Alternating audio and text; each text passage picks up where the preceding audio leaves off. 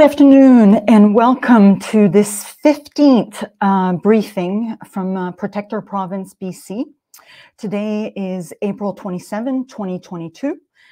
The topic today is COVID in the house, protect your loved ones. My name is Dr. Lynn Filiatro. I'm a retired emergency physician and a member of Protector Province, BC.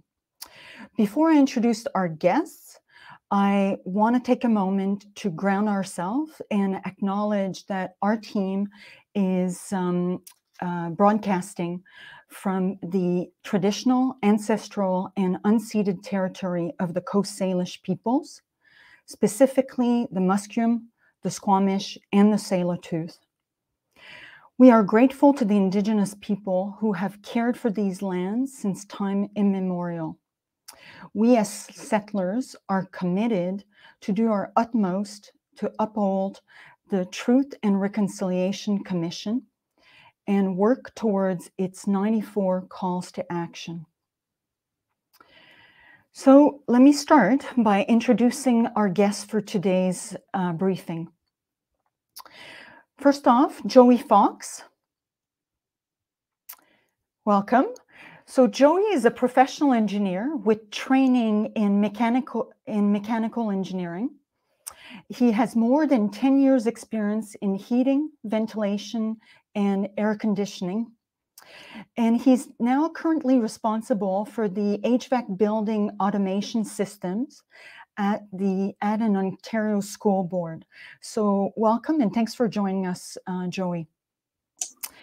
Next up, I'll be bringing up Amanda who has a bachelor in psychology and a bachelor in fine arts in visual studies. She's also a National Air Filtration Association certified technician and a founder of Fresh Air Schools Alberta. She joins us from Alberta. And she is a member of the World Health Network, which is a global task force working on stopping the COVID pandemic. So welcome to you both, and thank you for joining us today. So next slide. So the topic that we will be covering today is making the distinction between exposure and infection, covering once again what is the main mode of COVID transmission. And once we understand that, what can we do to protect the spread of COVID if someone in our household is infected? And that's where Joey and Amanda will help us understanding what we can do to prevent the household from being infected. So next slide. I like this quote from Joey, which is, exposure may be inevitable, but infection is not.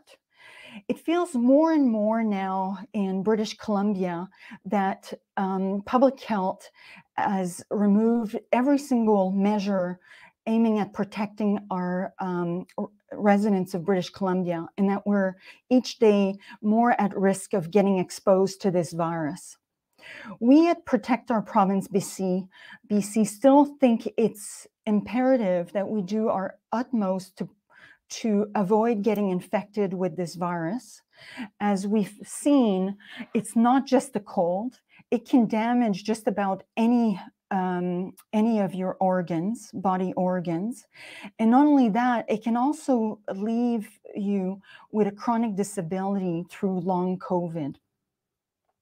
So the real goal for this briefing is that if someone in your household brings COVID in the house or in the apartment, what can you do to make sure not everybody else gets infected?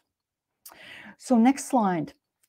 In order to understand what you need to do, we first need to go over again how the virus transmits. Next slide. So from our past briefing with Jose Luis Jimenez and Professor Kimberly Prather, we know that it's a fact, it's not debatable that this virus spreads through aerosols. And the aerosols can be up to 100 micron in size. They can travel several hundred meters, and and the virus can spread both through short-range aerosols and long-range. The virus essentially hitchhikes on the particles that we emit when we are infected with COVID. And we emit these particles by simply breathing, talking, coughing. So this concept that aerosol generating procedures are only in the hospital is false. Simply by breathing, when you are infected with COVID, you can transmit the virus to others. Next slide. We've shown this slide before, and it's really important. Essentially, what we're showing here is that when people are close together, if someone is infected with COVID, the recipient or the receiver will get a big concentration of short-range aerosol and is likely to get infected with the virus. However, if you spend time in an enclosed space with poor ventilation, no air filtration, the virus accumulates over time in the air. If you think about it as a concentration, the more people that are infected that share a space or a close room, the more activity they're doing that generates virus, such as singing, shouting, exercising, or simply talking. And the more the space is small, the room is small, the higher the concentration of the virus that you will find in the air over time. And even if you are far from the source, if you spend enough time in that close space, you risk breathing in the virus and getting infected. Next slide. I added this slide because it's important to think about that room that I described. So even if everybody vacates the room, if lo and behold, you walk into a room where people have been breathing out the virus for a prolonged period of time in a concentrated small space, you will be exposed to the virus and you can risk inhaling the virus in the air. So this is what this slides illustrate, and it'll be important when we're talking about mitigation in the household. So now let's go to the next slide. And really focus again on the three main topics that we will cover. That exposure may feel inevitable, but infection is not. That COVID is the main mode of transmission.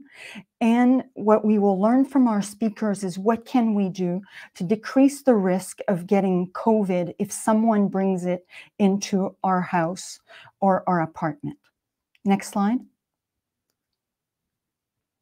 All right, so I will leave and we will bring Joey Fox here to help us with the next part of the presentation.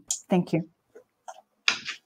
Hi, thank you very much. So I'll be speaking about masks and ventilation, so how you clean the air. Now, before I start, I need to say, as soon as you go indoors with someone else, masks are your best line of defense to protect yourself from COVID.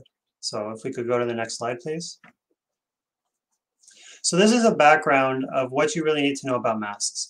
So when you look at masks, there are three things. It's the three Fs: filter, fit, and function. So filter refers to how well the mask can filter aerosols. Now, surgical masks and respirators both do a sufficient job at filtering aerosols. So they are good masks to use from the filter perspective. The next part is fit, how well it fits around your face. So if it doesn't fit well around your face, the air can just go in through the top and bottom or the sides. So in that respect, surgical masks are actually insufficient to properly protect yourself from airborne diseases. So really, all you're really left with is respirators as the proper mask to wear for COVID. The last thing is function, and this is really important. Excuse me.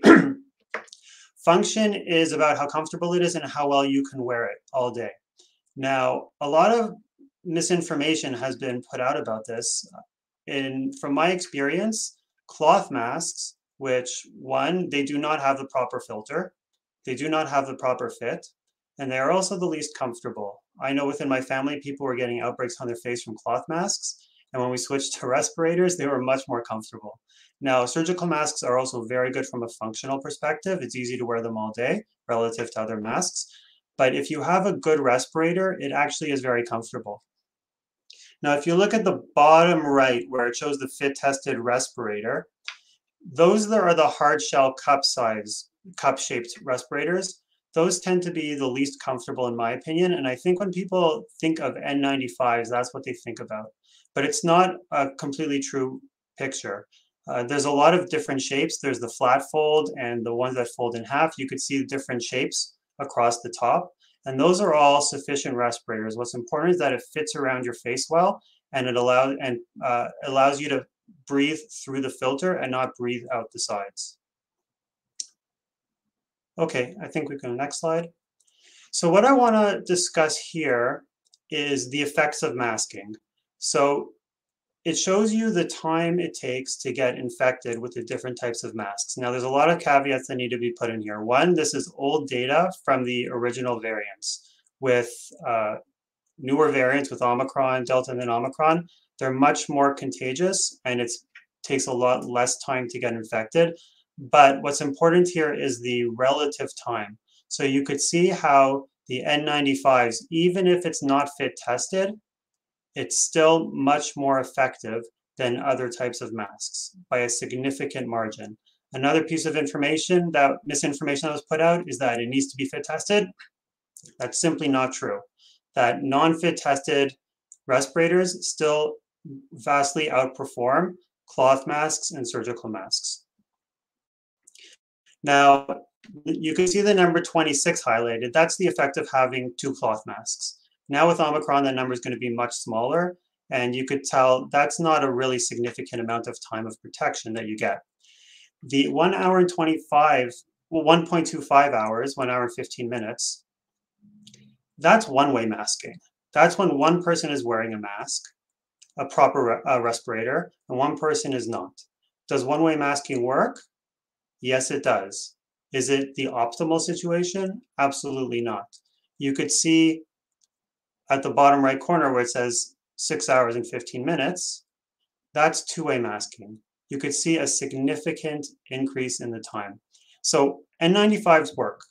When they're not fit tested, if there's some leakage, they don't work as well, but they still work very well. But when you have two-way masking, that's the greatest level of protection you could have. And one more, if we go back, sorry, one more issue I wanted to just bring up. This doesn't take ventilation into account. It doesn't take filtration into account. It doesn't take how clean the air is into account. So in order to get infected, it's all about the dose. It's how much of these aerosols you're breathing in. So if you clean the air, it just amplifies it, the time that it takes to get that dose, and it shows the importance of layered protections in preventing infection. Okay, next slide, please.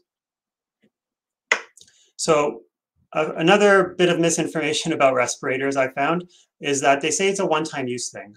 And that's simply not true. 3M actually has on their website, you can continue using it until it gets difficult to breathe through. If it gets soiled, dirty, wet, damaged, or if the straps break or get loose, if there's any significant problems with the respirator, then you throw it in the garbage.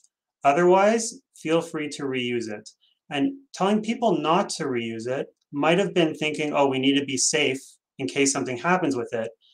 But I think it created the opposite problem that people felt it was inaccessible, and therefore they couldn't afford them and they couldn't get them, and it wasn't used.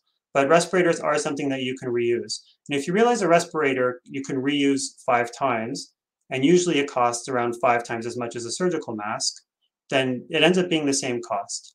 However, some people can't get access to a respirator, they still can't afford it, so there are alternatives. Now, again, as I discussed before, surgical masks are not as good from the fit perspective. They're still good from the filter perspective, and they're good from the function perspective. But as far as fit, usually there's a lot of gaps on the sides of your face. So if you can't get a respirator, the next best option is to use the method called knot and tuck with a surgical mask. Now, you could just look this up online and there's videos. It's really not too difficult. But there's a diagram on the right-hand side here that explains how to use the knot and tuck method. So first you fold the surgical mask in half. On the ear loops, you make a knot really close to where the mask is. You put it around your face like that. And then on the corners, you could tuck them in and have it touching your face. So that provides a much better fit than just how normally you would put on a surgical mask. So this is an alternative, but it's only if you cannot use a respirator. Respirator is still the best option. Next slide. Okay, so now off from masks, the next important thing you need to do is clean the air. So when we clean the air, there are two main technologies we use. One is ventilation and one is filtration. Ventilation speaks about bringing in outdoor air. You get infected by sharing air with people. So all you have to do is make sure it's new, fresh air from outdoors that you're breathing in. So that's what ventilation is. Filtration isn't bringing in new air. It's taking the air that's there and filtering it and cleaning it out to remove those virus particles. So even though you're sharing the same air, you aren't breathing in the virus particles. But to discuss ventilation now, there's two types of ventilation. There's natural ventilation, which is opening up windows and air leaking into your house. And there's mechanical ventilation using a machine or using a fan to bring air into your house. So natural ventilation in a house is the most common type, and that's the one you will be relying on the most to get clean air into your house. So it's very easy to just open up windows. Now, in order to boost the natural ventilation, there's a lot of fans in your house, exhaust fans, that you could turn on, like in your bathroom or the range hood in your kitchen. So if you're going to turn those on, you should have the window open. So you can open up the windows and turn those on. You could also put fans in near the windows to push air out or pull air in. And those are also ways to increase natural ventilation. So for mechanical ventilation, when you have a machine to do it, in your home, it's generally the furnace. So if we could go to the next slide. So this is a furnace. So on a typical home, the furnace actually does not provide any ventilation. So there's two machines here. One is the furnace on the bottom right-hand side, and on the top left-hand side is what's called a heat recovery ventilator or an energy recovery ventilator, HRV or ERV. So the furnace itself, in general, just recirculates the air from the house. So if you see the long duct on the bottom left-hand side, it pulls air in from other places in the house. The air gets pulled to the furnace. In the furnace, there's a filter, a heating and cooling, and then it supplies air back out to the house, and that's how the temperature in the house is controlled. Now, in general, and especially if you have COVID in the house, there's a filter in your furnace, and it's best to replace it with a MERV 13 filter, or one commonly sold at hardware stores is the Filtrate 1900. Those ones do a good job at filtering aerosols out of the air. The standard filters you have generally are not sufficient. So that's how your furnace in general works. Now, in some houses, especially newer houses, there is a heat recovery ventilator attached. So what that does is it actually pulls air in from outdoors. It makes sure that it's heated sufficiently, so you're not just bringing in freezing cold air, and it puts that in your furnace. So if you have a heat recovery ventilator or an energy recovery ventilator, then you should be running it all the time and running your furnace. And if you have a MERV 13 filter in your furnace, you should also be running it all the time to clean the air and filter it out.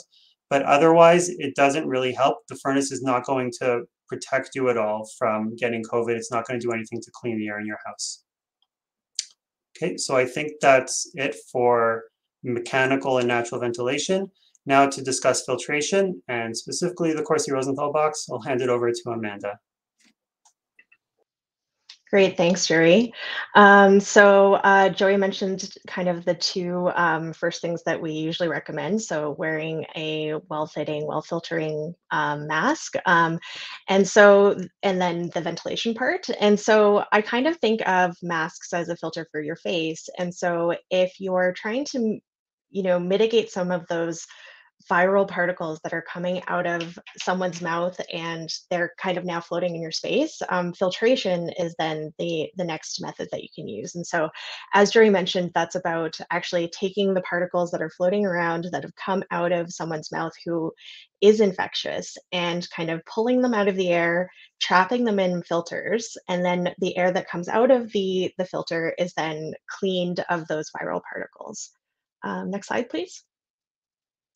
And so one of the most cost-effective and accessible options is to actually make your own filter or air purifier. And so this is a design that has been used and optimized by a lot of different engineers, named after Dr. Richard Corsi and Jim Rosenthal, who are two fantastic ventilation filtration specialists. And so it actually takes those MERV 13 filters that Joey mentioned that you can put into your furnace, and you use those furnace filters and you make a cube. And so you can take four, there's also some other variations that we'll show a bit later. And you actually make a cube of them, and then you take a 20-inch box fan and tape it all together. And then you put kind of a circle shroud on the top to kind of just optimize the flow. Duct tape it all together as is shown here. And it actually works very, very well as a filter. And so it's doing the same job that you might have your furnace filter do if you have that MERV 13 or Filtret 1900 filter in your furnace. It's pulling air through, and then the air that comes through the filter is then cleaned of particles. And this kind of does the same thing in lieu of that. And also, usually you can put it closer to the source of infection. So the person who is maybe emitting that virus, or the room that maybe has viral particles left over, it actually moves it closer to the source of infection. Next slide, please. And so you can see here, just this is kind of a real life example of putting those together. There's a lot of resources online, like the schematic that was just shown. And so a couple of things I like to point out when we talk about building these filters, I think, it seems pretty intimidating at first, I think, to build your own air purifier. But once you start building it, it actually comes together really quickly. And the interesting thing about these furnace filters is that they always have an arrow on the side. And so, one of the things that you should always remember to do is that the arrow dictates the direction of the air. So you can see in one of those pictures that I'm actually showing that air goes through one side and comes out the other side. And that's kind of the way the filter is designed. And so when you actually are building your Corsi Rosenthal box, you want to make sure that you put all of the arrows pointing inwards, because the air is going to go through the filter and then out through the fan. And so you can see there that I'm taping all of those corners together and then putting the box on top. And we've also made designs with circular fans as well, for other areas of the world where box fans are not as accessible. So there's lots of different options, and you can see some of them in the next slide, actually. So next slide, please. So here you can see that, we try to look at different ways that you can even make this more accessible. And there's lots of communities online. There's Clean Air Crew, and just a lot of different folks who have come together to work on different designs of these accessible filters. And so, if cost is a factor to you, or if, you're having trouble accessing these MERV 13 filters, there are different options for sizing, even if your space is, something that, we're talking about smaller spaces. So here you can see the original kind of Corsi Rosenthal cube box. And so that has 4 filters. And so that will give you a lot of air cleaning power. And so you'll probably get, they call them, there's in the ventilation world, you kind of measure how much fresh air is coming to a space, as Joey mentioned. And so they say air changes per hour. So how many times is air actually being completely changed in a space, and so that you're getting fresh air. And so, because you're not actually bringing in outdoor air and taking and replacing it, filters kind of, operate as equivalent air changes per hour. So you kind of can build all of these different tools together and whatever you have available to kind of make your air as equivalent to outdoor air in terms of lack of virus in the air or fresh air as possible. And so for the cube design, you can probably, you can clean 600 square feet. And that's assuming you have 8-foot ceilings, and that's a pretty standard size. And that'll give you a lot of cleaning power.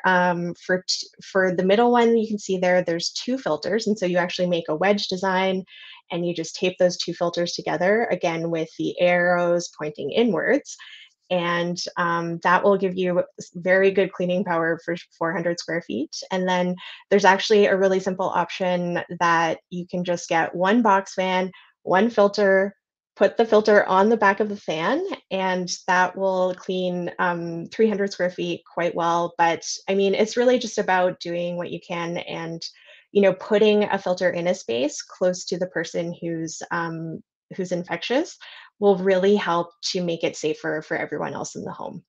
Next slide, please. And so I spent a lot of time talking about the DIY options, but there's also, of course, air purifiers that you can buy in the store. And that's what a lot of people use. And the main things that we like to just mention to people is, sizing is one thing. And again, in the home, you're just trying to mitigate as much as you can. And so, whatever size filter you have is better than nothing. But there's a really great resource from an aerosol engineer, Marwa Zatari, on Twitter, and you can see her Twitter handle there. And it actually shows you the cost per clean air delivery rate unit. And so you can actually, compare those and see kind of which one might be the best option for you. And the thing that we always like to mention about air purifiers is that there's a lot of different technologies out there that are touted, and you see, what are all these different technologies. And so, as Joey said, the main technologies we recommend are masks, ventilation, and filtration. And so any filters with additional things like ionizers or plasma generating, things like that are not really necessary, and they actually sometimes produce kind of these reactive chemicals that then can react in your space and create things that are kind of irritating for your respiratory system. So we kind of recommend avoiding those. A lot of units come with UV lights, and UV is a really interesting anti-germicidal technology that a lot of people are looking into, but doesn't really have a lot of meaningful effect inside an air purifier. So they're not really worth buying them. And then if you do have a unit with those, just turn them off if you can. So those are kind of the things that we recommend for commercial air purifiers. And the last thing I'll say about the clean air delivery rate and sizing for your space is that there's a lot of confusion about what kind of size they say for units. And if you are trying to look for a unit that is sized for mitigating COVID, there's a really simple calculation that you can do. So you take the square footage of the space you're looking to filter, and then you just divide it by 1.55. And that'll give you kind of your general clean air delivery rate rating that you want to look for in that unit. Okay, next slide. And so, we just the other kind of technologies that we kind of are adjacent to the things that we talked about. So masks, ventilation, filtration, including DIY filters like Corsi Rosenthal boxes, and commercially available HEPA air purifiers. As Jory mentioned, you can kind of increase the effect of natural ventilation by putting a fan inside the window. And so generally you want to have the fan, if you have someone who's kind of isolating in a space, you want to have the fan kind of blowing their viral particles out of the house and into the outdoors. And so that kind of, you kind of see if you're looking at the flow of air in a space, you want all of the virus laden air that's coming from the infectious person to be flowing away from the uninfected people. So blowing out windows, going up exhaust fans, and then if you have air purifiers, to trap the virus inside those air purifiers and filters so that they aren't floating around in the air. And then the last thing I'll mention is that with isolation periods at home, a lot of the recommendations say 5 days after your positive test or your symptoms. And we've actually found that a lot of people are infectious for quite a bit longer than that. So that's not really based in how long people seem to actually be contagious to others. And so we recommend, if you can find rapid tests, that usually it's kind of a test to exit is what the phrase is called. And so it's basically antigen tests. Rapid antigen tests will tell you if you still have virus inside you that might be contagious. And so having the contagious infectious person who's been isolating test, and if they still are positive on a rapid test, that means they're still infectious. And that is kind of an indication that you should keep isolating and doing all your protocols. Next slide. And so I guess we're going to bring everyone back now and chat a little bit about kind of how this all goes into practice, because we've talked about all the tools, and it's, there's these ideal circumstances, but then it's also about, doing whatever you can with whatever you have available. And it does improve those outcomes for sure. Thanks, thanks, Amanda. Can you, we're going to start with this situation, which is an apartment, and it's based on a true case. Can you just orient us and the viewers to the space? Sure. So this is kind of an example of basically a one-bedroom apartment with a shared bathroom. And so, you might have, this would also be kind of applying to, an apartment that might have 2 bedrooms, but basically you have to share a bathroom. And that's one of the big concerns, is like, how do you keep someone isolated in a room, but then they have to come out and use the washroom? And then what does that mean for isolating from them for the other people in the space? And so here you're assuming that the sick person is isolating in the 1 bedroom. And so the red kind of cloud of is emanating from them, because they're exhaling that virus, those viral particles, into the air. And so you kind of assume that that room has, some viral particles. We often recommend, as Joey said, that the infectious person can wear a respirator, and that kind of keeps some of their virus actually contained in that filter. And then that actually reduces the amount that's floating around. And then the people who are trying to keep from getting sick can wear a respirator. And then that helps filter any remaining particles that are in the air from them breathing them in. And the other things that we've noted here is that you want to open your windows, open as many of your windows as you can. And then you want to have, if you have a fan available to blow air out of the window, that's really helpful. There's an air purifier inside the space with the person who is isolating, and that helps kind of trap some of those particles that are emanating from them, and then it blows out kind of clean air. And then the other thing is you want to keep the door closed and block the bottom of the door when they're isolating in the space. And so blocking the bottom of the door, how would you do that?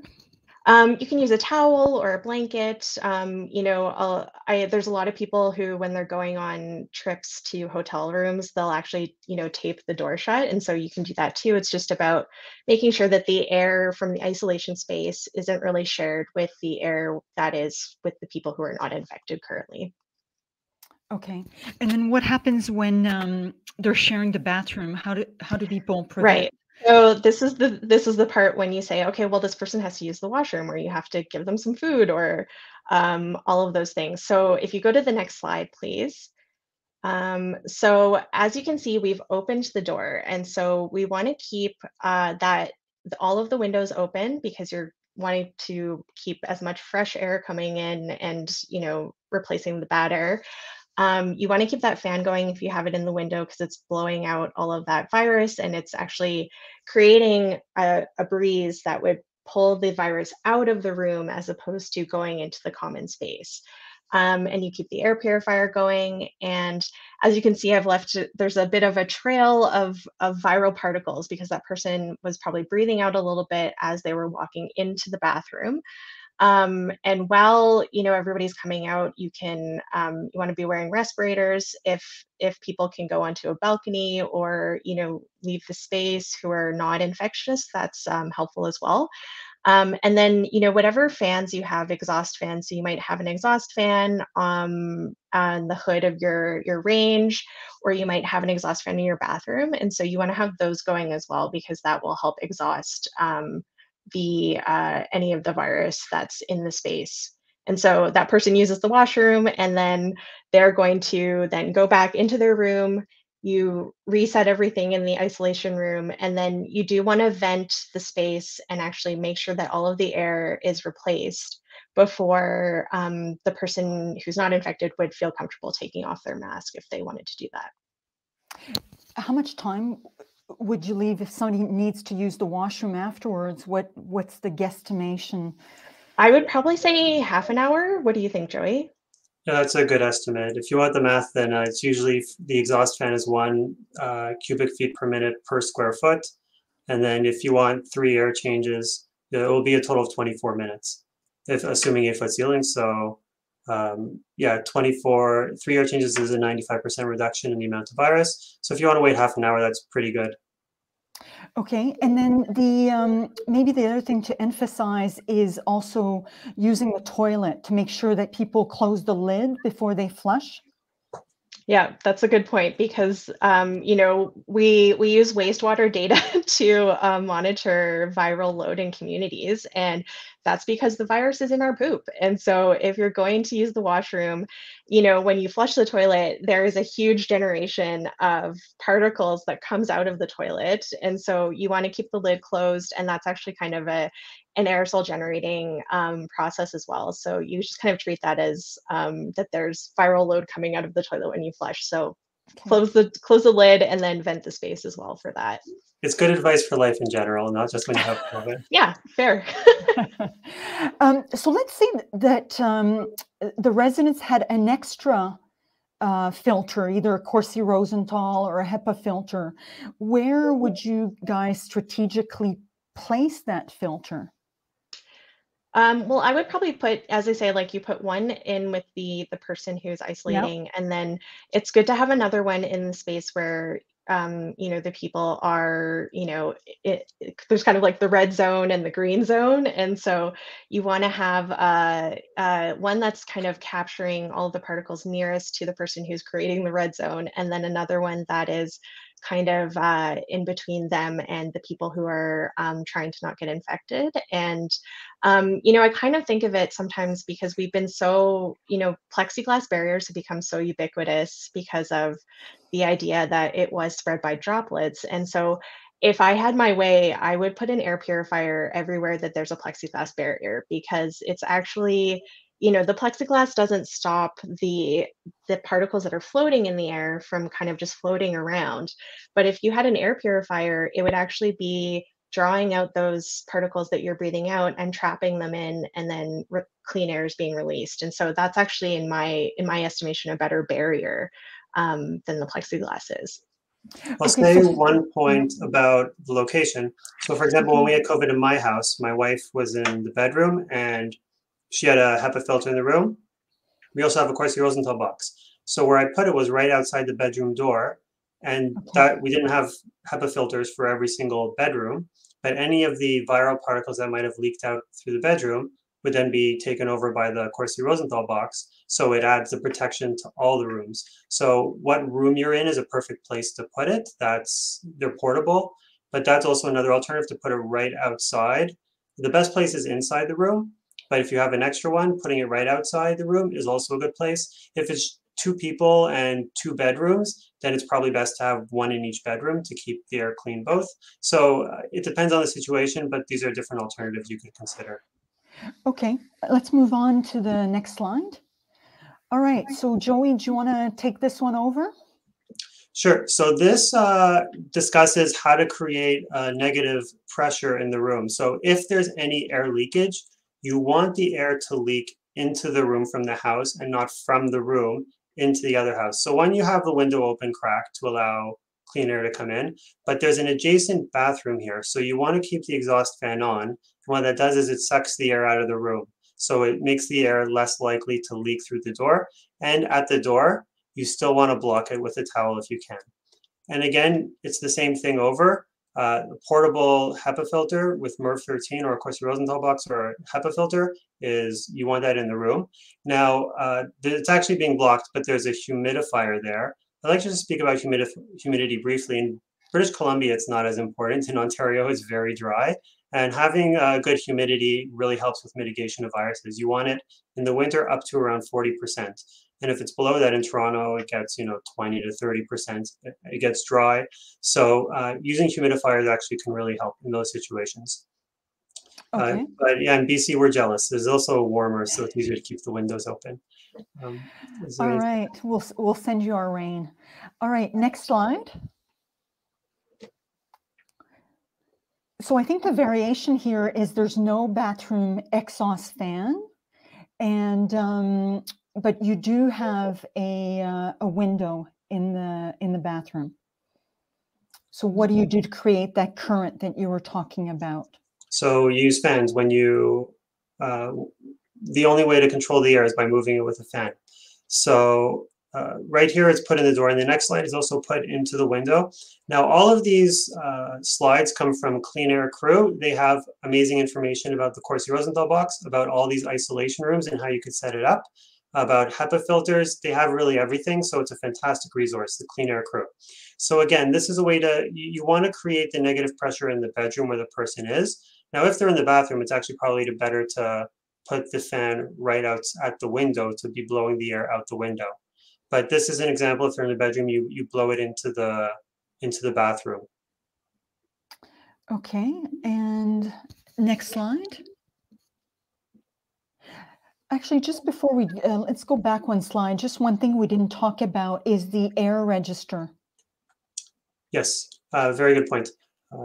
The return, so I spoke about the furnace before, that the air gets sucked from the furnace and then gets supplied to the whole house.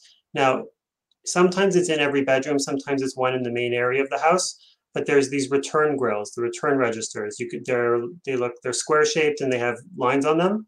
So you do not want the air from the room where the infected person is to be sucked out of the room and then spread throughout the whole house. So if you have an isolation room, then you take a piece of plastic, a plastic bag or something, and tape it around the return register to prevent the air being sucked in from that room. Okay, and on this slide, we see another option where you can actually put a fan in the bathroom window. So that's a variation here. Okay. All right, next slide. Yeah, so this was the precautions because not everybody has mechanical ventilation in their house. Right, Amanda, do you want to speak about this or? Yeah, and so I think that this is, again, again, it's about exhausting the space out of a window, and that it's about, you're creating a, as Joy said, negative pressure area. And so if any air is going to move between the red zone and the green zone, you want it to move where it's being pulled from the green zone to the red zone of the person who's infectious, and not the other way around. And so again, this is just pulling the air out through the open window. And then, as Joey mentioned, if you have gas stoves or a gas furnace or anything like that, the thing to keep in mind is that you want to make sure that there's a window open, because if you create too much of a pressurized space like that where you have a negative pressure room, it can actually pull harmful gases from those combusting parts of your house into spaces where people are. And so that's not what you want. So you just, I think it just goes back to the basics of when, when you find out that somebody is infectious in your house, you just want to open the windows first. Put your masks on, whatever the best fitting, best filtering mask you have, and then you can go from there. I think that's kind of what I always go to when I hear that somebody's tested positive in someone's house. Anything to add, Joey? No, she pretty much covered most of that. We've got it. Okay, next slide. All right, so really what we talked about today is that exposure doesn't necessarily mean everybody in your household is going to get infected if somebody brings COVID in the house. It all goes back to how the virus transmits through aerosols that basically are like smoke in the air. That's the best way to imagine how this virus spread. So closer to the infected person or closer to the red zone, as Amanda was talking about, higher the risk of getting infected. And you want to avoid your entire house becoming a red zone by really cleaning the air and also exchanging the air. And that's what we've tried to do with Amanda and Joey, explaining what are the best way to do this, and taking your own household, apartment or home in consideration on how to do it best. Next slide. So we've talked about what you need in your toolkit. These are kind of the essentials that you need to have. There are other nice to have, but if you can really prepare ahead of time what a plan would be if somebody brings COVID in the house, then you're more likely to be less panicky about it and better able to execute. Next slide. And we'll bring back Amanda for this bit. I think, one of the things I really find interesting about looking at aerosol mitigation is that it can actually be kind of fun and you can learn a lot of things, and it doesn't have to be, scary, and it gives you a sense of control in your life, to be able to have these tools. And so I have this funny limerick, like the virus, it floats in the air, so we must get it out of there. Ventilate your whole space and filter out the place. The air will be safer to share. And so that's kind of where I go to. And I think it's interesting that you just want to have as many tools as you can, and it's about using as much as you can. And so you can normalize it, have fun with it. It gives you a bit of control. Sounds great. Okay, so let's bring back Joey. All right, so thank you both. I think one of the things I want to clarify, maybe that we didn't explain at the beginning, is the difference between mask and respirator. For some people, it may not be clear, and we didn't explain it. So Joey, do you want to do that? Sure. So respirator is specifically designed to protect yourself from airborne diseases. Mask is a more general term, and it applies to things like surgical masks and cloth masks, so that just cover your face. But to get proper protection from an airborne disease like COVID, you really need to be wearing a respirator. Okay, so really higher grade filtration and better seal. Correct. And just to clarify, a lot of people aren't sure what a respirator is. It's N95, KN95, KF9. Usually if there's a 90 in the number, then it's a respirator. So that's how you know. Okay, sounds great. Okay, so we can bring up some of the questions. How frequently do you need to change the filters for the Corsi Rosenthal box? Amanda, you want to pick that one up? This is a great question. People ask this a lot. We say generally every 6 months. It kind of depends on whether, because you can use, the great thing about filtration is that you can use it for any kind of, contaminant in your space that you want to remove. So like dust and wildfire smoke. That was how I started building Corsi Rosenthal boxes and what got me interested. And so you can, for viral aerosols, it's probably 6 months before you need to change them. They'll start to look dirty before they are actually fully non-usable, right? Like the visible dirt on them does not mean that they're totally not usable, because it actually, as particles go into the filter, it makes them actually more efficient because there's more bits blocking up the holes of the filter.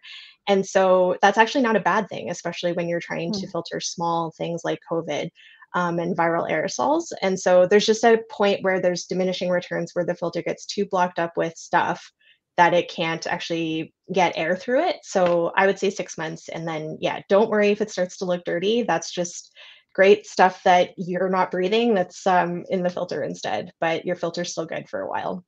And probably when you're going to change the filter, go outside, wear an N95.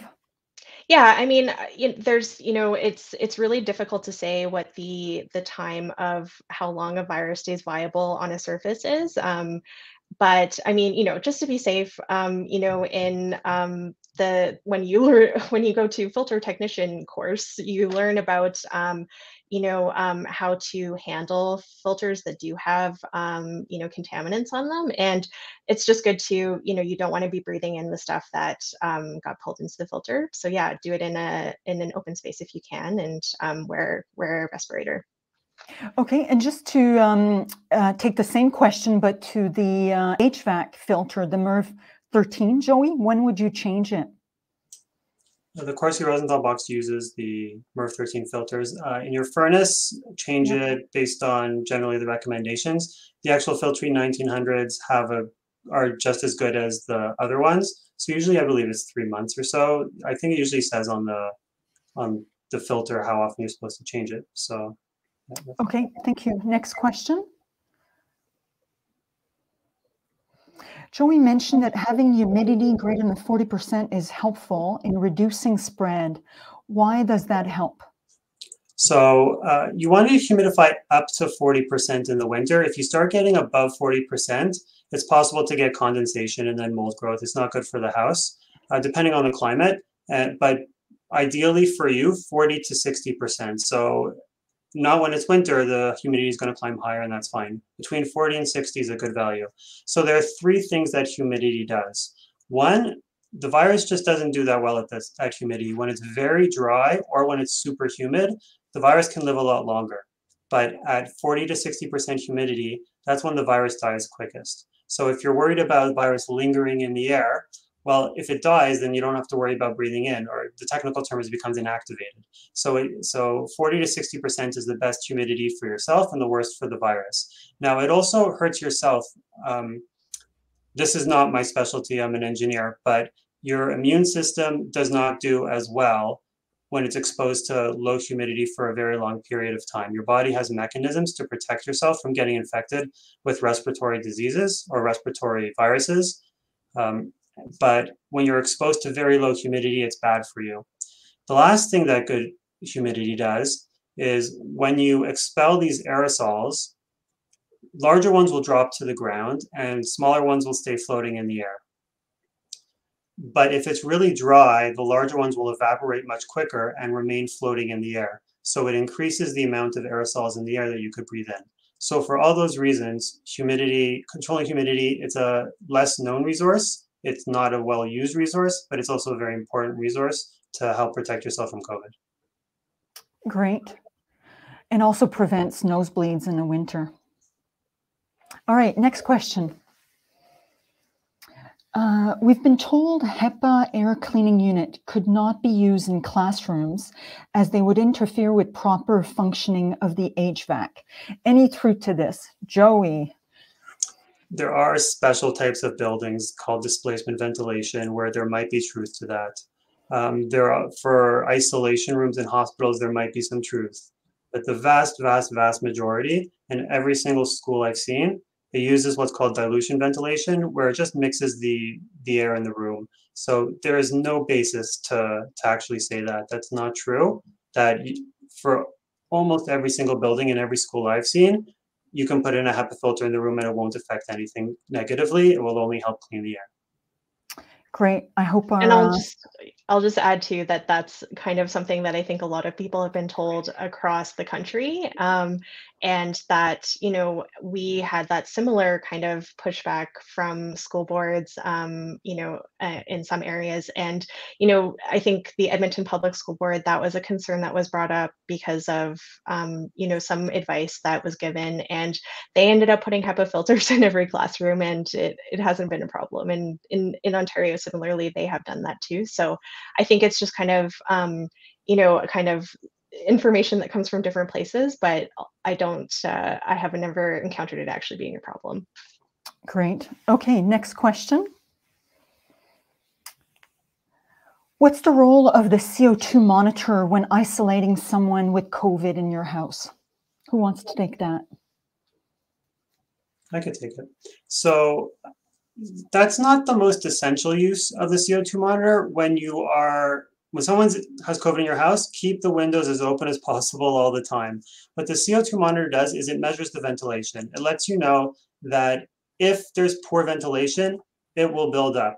Now, there are a lot of great uses for this. So let's say you're going to the office or a classroom and you want to see if the ventilation is working properly. Well, you could keep a CO2 monitor and you could get a good estimate of what's happening. But in your house, it will tell you if there is not enough ventilation, and it might be if you want to close the window a little and have it as just a reminder that, oh no, the ventilation isn't good, I need to open it up again. But you really should always be trying to keep the windows as open as possible, independent of what the CO2 levels are. But carbon dioxide monitoring is an important thing that we should discuss as a society moving forward, to always be aware of how good the ventilation is, especially in public spaces. Okay, great. And I think Belgium has done that already for over a year, have CO2 monitor in the public spaces. All right, next question. Why do some of the plans of the isolation room have the door to the room block and some have the bottom cut open? I'm wondering if I'm not really sure necessarily what the question is referring to in our schematics, but I think generally, if you have a negative pressure situation, so if you're able to actually have the space where it's venting air out, and it's, as I say, the red zone is the person isolating, and then the green zone is where the other people are. If you have a negative pressure situation like that, it can be beneficial to have the air flowing from the green zone to the red zone. So like if there is a space in the door, but generally I recommend just trying to keep as little air mixing between kind of the space where people are isolating who are sick and the space where people are who are not currently sick. So that's kind of my general rule. No, I Jody, think the specific example was when there was no window. So you turn on the exhaust fan and there's no window. This happens in, let's say, in a residential building where you can't open a window and the exhaust fan is working. At that place, you don't block the door and you let the air come in from underneath the door. In the specific example there, I think it came from Clean Air Crew. It'd be good to go to the website and see what the text is. I don't know if the worry is sucking in air from the furnace and that negative pressurization from the furnace can lead to carbon monoxide. I think that might have been the concern, and there was no window there. So that's why it was left, the door was not blocked. So air could come in from the rest of the space. Yeah, it was the last example when we're being cautious about carbon monoxide and depressurization if you've got gas stoves or furnace boilers and whatnot. So that was that example to be careful how you, I guess, create a negative pressure situation where all the particulate matters from your boiler or your furnace would go, including carbon monoxide, could be dragged into the negative pressure room. But we did have a window in that situation. So again, being aware of what type of furnace or heater and gas or not appliances, I think is important before we do any of that negative pressure. All right, let me see if there's any other questions. All right, older box fans can be a fire hazard if dust around the motor. If on 24/7, is this a concern? Just asking because wondering if can also use the old fans. I know that the EPA did do a study, particularly looking at the fire risk for box fans being used for DIY filters. And, um, I can't speak specifically to older box fans, but they never, the heat or, resistance of the fan running 24/7 was never deemed as a risk in that report. And so, we get that question a lot. We're making this do it yourself filter. Is it safe? Is it a fire hazard? And the resistance from the filters doesn't seem to impact the fan any more significantly than the fan itself. And so I think the interesting thing about it too is that when you're actually bringing in filtered air with no dust from those fans or from the filters through the fan, and so dust is going to be less of an issue for fans that are actually connected to a Corsi Rosenthal box. So, everyone I've known who has used them, they'll have them on 24/7 for months at a time, and it's no problem. But I would say if you're concerned about it, you should exercise caution. But from the standpoint of the design itself and the box fans that have been tested, there's really no fire risk that can be seen. I think the bigger fire risk is the heater. The heater that if you open the window and you have a heater in the isolation room, I think there's, to be cautious about that.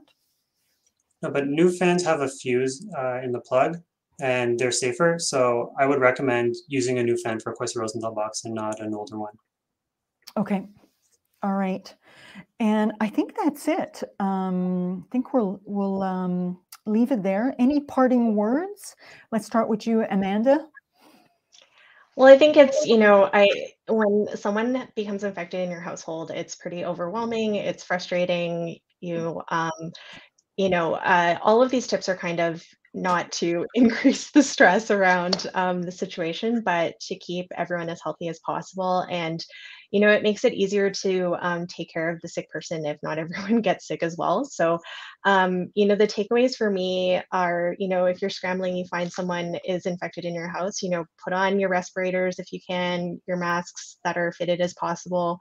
Open all your windows, and then if you have an air purifier, air filter, put it as close to the person as possible. And then, you can go from there and figure out what you need to do next to kind of optimize that situation. But those are the three kind of things that I kind of go to right away, and then you just go from there.